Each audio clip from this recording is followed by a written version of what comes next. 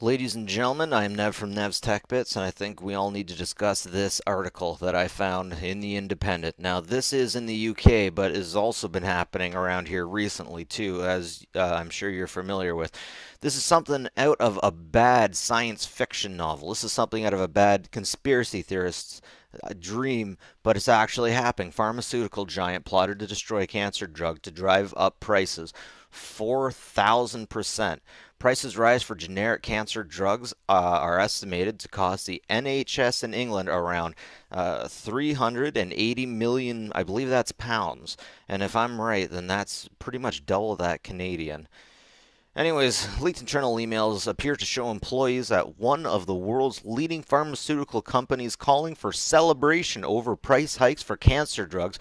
And an investigation has released. Staff at Aspen's Pharmacare reportedly plotted to destroy stocks of life-saving medication during the price dispute with Spanish healthcare in the early 2014s.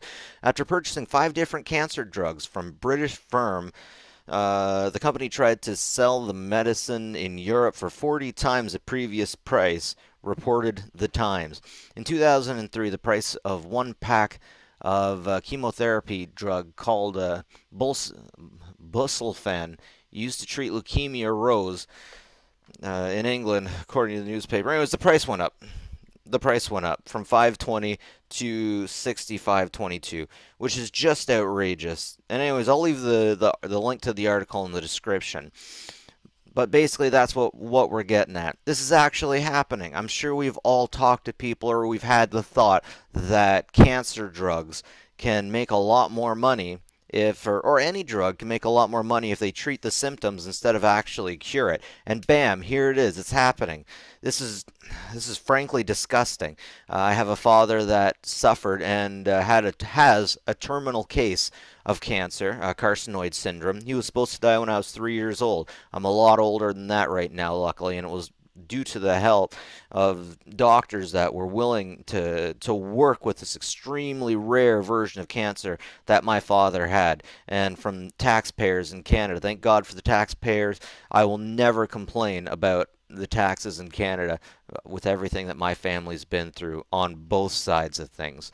Anyways, how can it be? How can we have a society that lives like this? How is it that these people are allowed to only pay fines that don't even equal the money that they were made?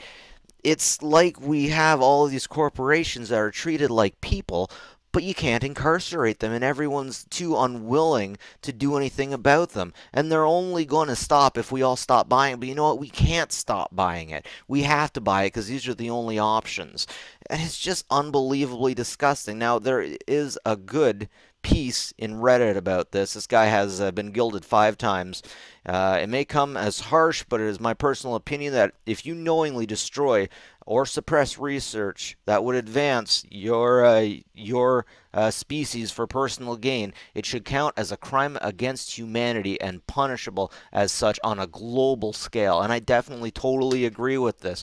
Now, it's unfortunate about what's happened in the markets these days. Everything is on the stock market, and at the end of the day, the end user or the person holding the stock wants that stock to go up, and they don't really care how it happens as long as it goes up or down. So people that are within these companies, people that are within these corporations, are trying to get benefit for the stockholder or for the owner, and they end up just screwing over the entire world just to make themselves a little more money, just because what they're doing isn't technically illegal.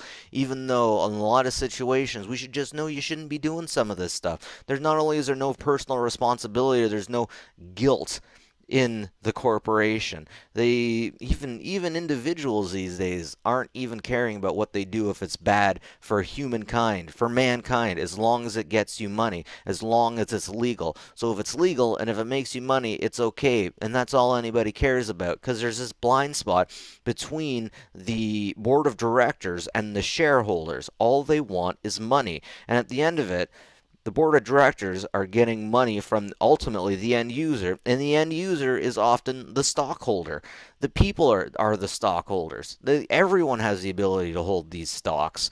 And all anybody's worried about is the stock going up and down. But no one thinks about personal responsibility. Nobody thinks about corporate responsibility. Anyways, we now live in the kind of world where corporate entity can do more damage than any government. The damage done by these entities is far greater and far further reaching than any bomb or army. Yet these groups remain almost entirely untouchable. A fine that doesn't even equal the profits made by the crime is not a punishment. By making this kind of treatment unaffordable to most of the population, the same thing that has been happening to diabetics for decades, you are indirectly, systematically killing off a population. To me, that sounds awful lot like it sounds an awful lot like for-profit genocide, in which the survivors are indebted servants to medical debt. And it's just so unfortunate what you guys have to do in the States to get yourself treated. If you hurt yourself, that can be the end of it. You're not working anymore. Maybe nobody's paying for you, all based on the dollar, all based on people who want to make money off other people's suffering. And it's disgusting. There's a lot of people out there who are highly respected making money off other people's suffering. And geez, something's got to be done here. Something's definitely got to be done. But unfortunately, money rules the world. Money makes the world go round.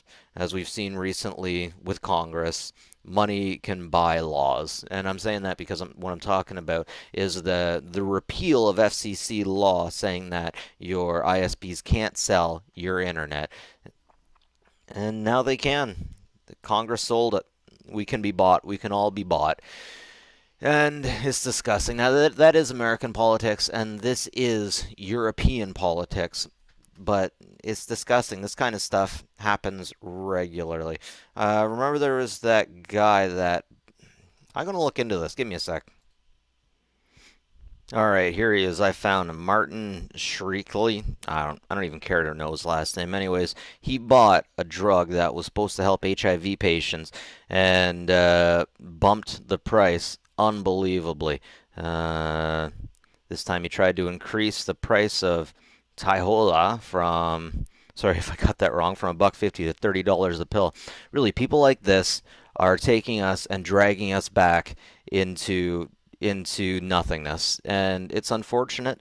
Someone's got to do something, but nobody technically can. You got to have money if you want to attack people like this. It's definitely unfortunate that we've gotten to a point where people are more interested in their financial well-being than the good of the group, the good of the everyman. But unfortunately, that's just what we're like. It's what we've come to. I gotta say, capitalism has done a lot for us in a lot of places. It's definitely kicked the pants off of communism. But we're not perfect. We got to figure this stuff out. We got to keep our people alive and breathing. We can't be doing this, people. It's just amazing. How do these people sleep at night knowing that they're raising drug prices? This is something, again, this is something from out of a bad science fiction book, and someone's got to do something. We got to take action, and I have no idea how to, but Jesus, something's got to be done. If it was a different time in a different place, if I was in America and I didn't have good health insurance, let's face it, in America you go in and you break a leg and you're not exactly sure what your health care is. You might as well be spinning a wheel of fortune to figure out what your bill is going to be. Just amazing. I can't believe there are people like this out there. We got to do something about this. Going forward, we got to change this, people. We got to change laws. We got to change the way things go. Make sure this doesn't happen. Anyways, that's it from me, Nev from Nev's Tech Bits. I'll give you an update if I hear anything more about this, if this pans out, or if they make any laws against this kind of disgusting stuff. But that's it from me. Have a good one, folks, and take care of each other.